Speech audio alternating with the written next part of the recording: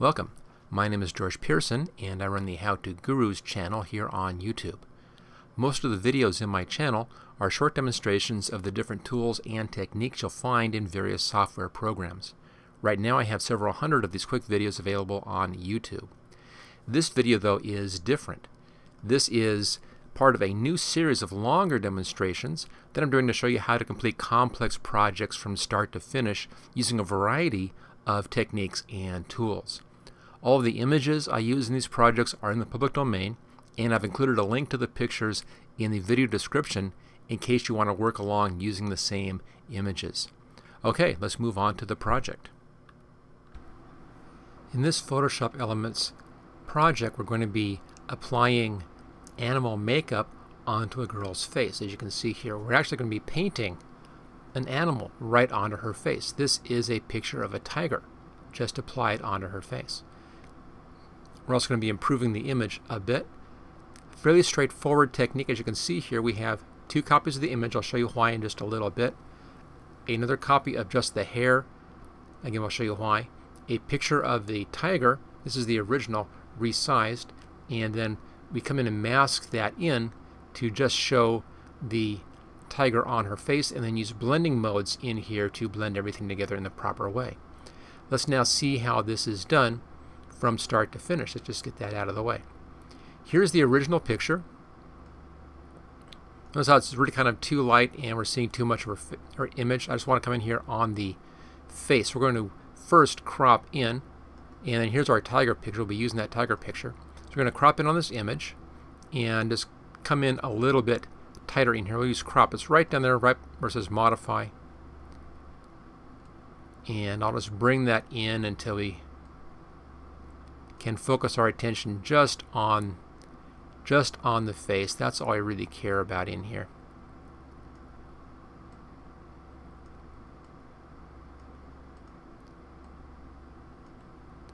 You know, something kind of like that. It doesn't have to be perfect. We just want to bring the attention in on just the face for this particular technique. Okay, let's zoom back in a little bit. The crop you choose is really up to you. I just want to come in nice and tight on the face. You can see how this effect works. Now it's a fairly washed out photo, as you can see. An easy way to fix that is to add more of the photo onto itself using a blending mode. So let's take the background layer and make a new layer. There we go. We're now going to blend this copy into this copy and double up on our colors. And we'll do that with the multiply blending mode. There it is. See how much richer that is automatically. And all we did was blend one copy into itself. So it just richens up all of our colors and brings the image much closer to the original. So there's the washed out original, and here's the improved version, bringing all of our colors back in again. Now the hair is a little bit washed out. I want to kind of lighten that hair up. And we're going to do that with another copy of this. We'll first need to make a selection of the hair. This doesn't need to be perfect. It can be fairly loose selection. I'll just use my favorite polygonal lasso tool. You can see I have this set at anti-aliasing, no feather, and new selection. The reason it doesn't need to be critical is we still have the picture in behind. Actually, both these copies in behind. So if you're off a little bit on the edge, you'll be seeing the picture from behind that, and that's going to make it, you know, nice and easy. As long as you don't move anything around, this will work out perfectly. So I'll just make a fairly quick selection around the hair here, just allowing me to bring that hair out. And I'll come way down here and then come in around this side and just around the face.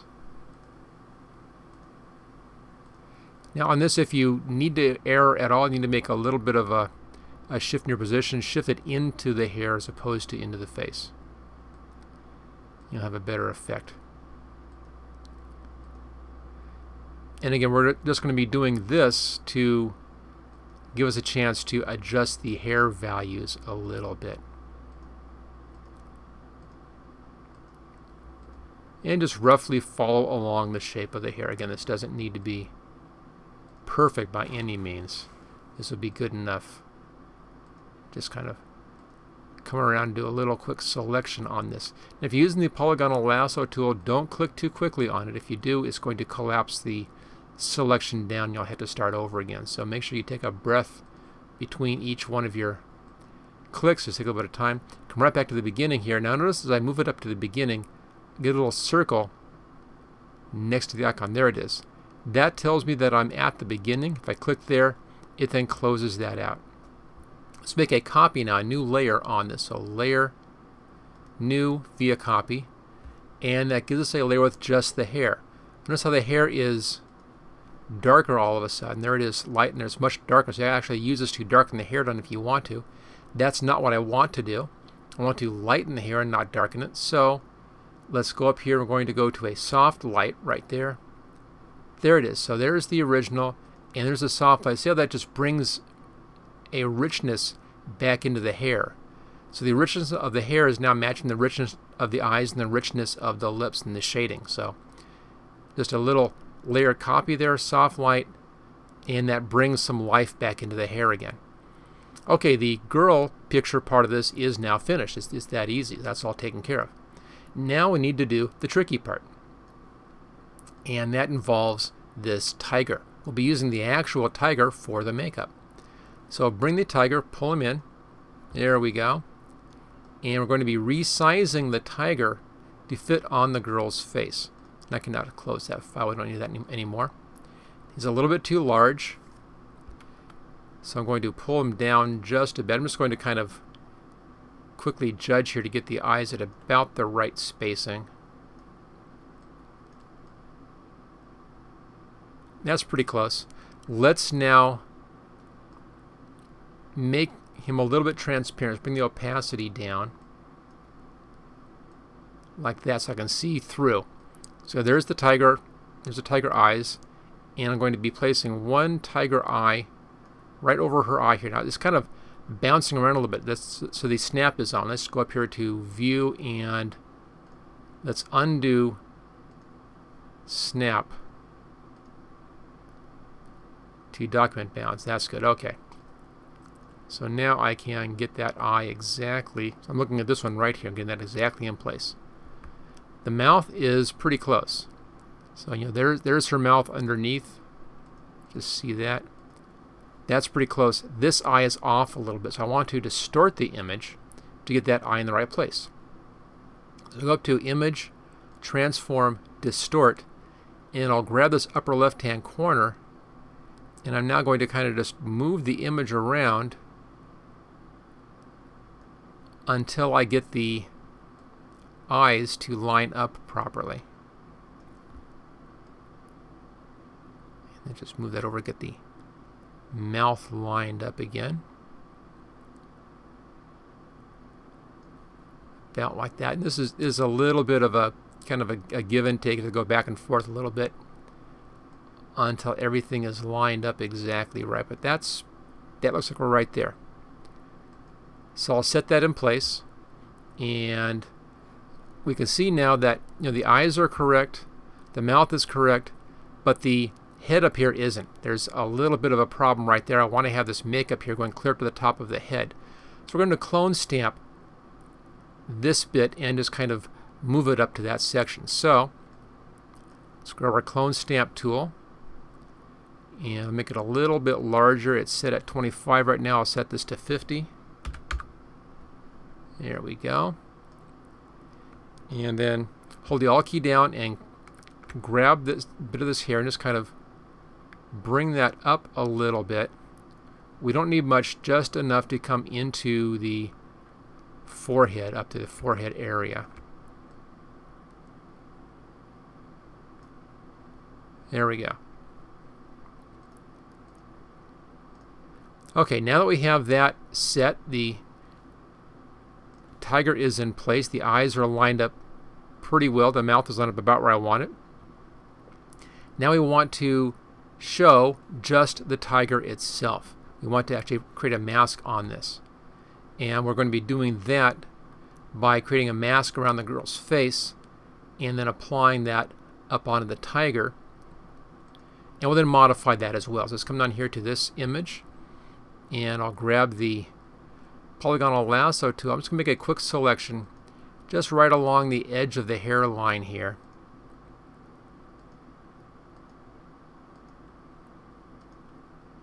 Again, we can modify this, adjust this after we get this mask set in place. This is just a first rough draft. And let's go along the cheek, and again follow up along the hairline and up into our shadow up here. That's good. And then finish that out. So there's our selection. Let's go back up here to the tiger image. I'm going to bring the opacity all the way up to 100 now. And let me just check those eyes. Looks good. Okay, now that we have that position, let's go ahead and make a layer mask. Click on layer mask. It's going to take the selection and create a layer mask just from that selection. There we are. Let's bring that transparency down a little bit, and we can just see how things are looking. Looks pretty good. It's a little rough right there. Next thing we want to do is we want to come in and open up the area for the eyes and the mouth, and we do that by painting black. Black is going to hide tiger image and white shows. So I want to have a black brush, fairly small. That's a pretty good size. Let's just bring up our colors here. Make sure we're on black like that. And make sure on the mask. Click on the mask itself. You see that light blue cyan outline? That lets me know that I'm on the mask. So I can now come in and I can begin to paint right around the girl's eyes. Like that, just showing the girl's eyes instead of showing the tiger. And then same thing for the mouth. You can kind of see where the mouth is through this. So I'll come in here and we'll just paint in on the mouth like that. Looks pretty good. Let me just check our opacity. Okay, that's what I thought the opacity is down to. Let me bring that opacity up.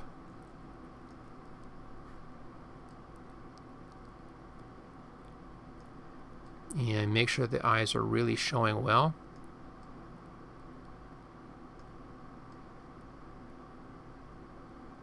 And then our mouth is showing well.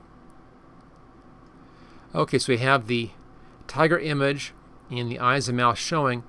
Now we need to blend the tiger into her actual face, and that's simply using a blending mode up here. We're going to be taking the colors and bringing the colors into her face. So go back here, double click on this to get you back onto the image side. Blending modes and color burn like that, and it actually burns the colors into her coloration. Now we can check at this point. Everything looks pretty good. I can maybe bring the opacity down a bit on that. We're actually not too bad. There's full opacity. Too much, obviously. Bring the opacity down to get just the right level of makeup on that. And then it's a little bit of a hard edge around here. I think I'm going to come in here and soften down that edge. We can do that right on the mask. Just go to the mask. Go over here. We'll come up to this tool here. This is the blur tool. Right there. Let's check our size. Brush size is a bit small. And bring the brush size up to 50 again. Soft brush. That looks good. And I'm just going to paint right along that edge. And just kind of follow around the edge here. And that's going to soften up the edge of the mask by blurring it out. That will help then to blend that edge into the rest of the picture.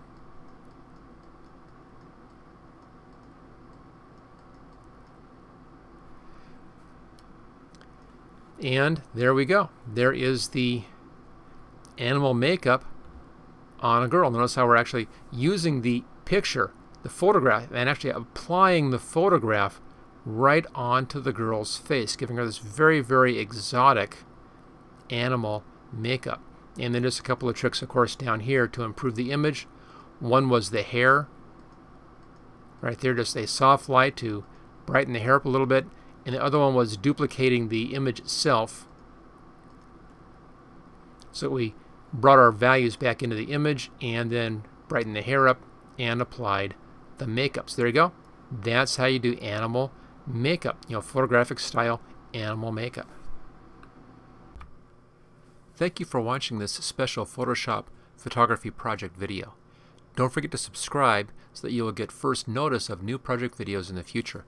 Just click on this link right here where it says subscribe here. You can get all 12 project videos in this series along with 26 special videos demonstrating the tools and techniques that I used in these projects by clicking on this link right down here. And then thank you again for watching this training video.